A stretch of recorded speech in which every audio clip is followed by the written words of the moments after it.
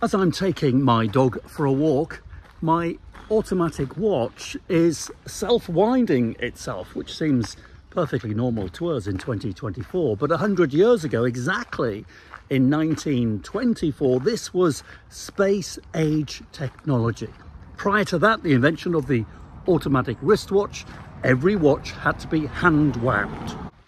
And for this, we can thank a chap called John Harwood from Bolton in Lancashire, England. Now, John was a staff armoury sergeant during the First World War, so the war 1914 to 1918. And whilst at war, John being a bit of an inventor and all that, he came up with two fabulous inventions. The first one was an automatic pistol, and the second, an automatic screwdriver, both very handy objects whilst fighting the Germans in the trenches.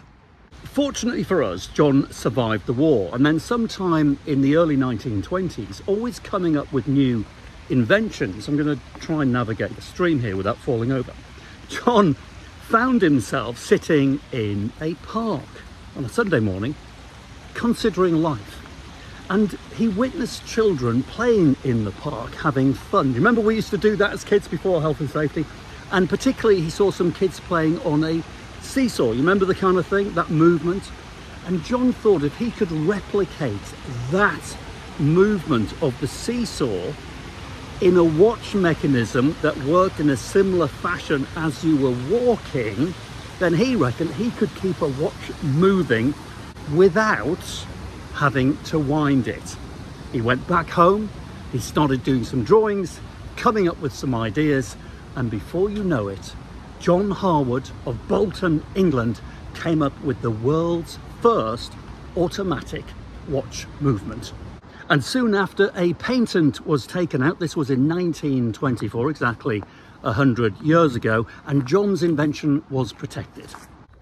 And he went immediately into business, and in no time at all, the Harwood self-winders found themselves in watches produced all over the world. Money came in. John was rich until the end of the 1920s.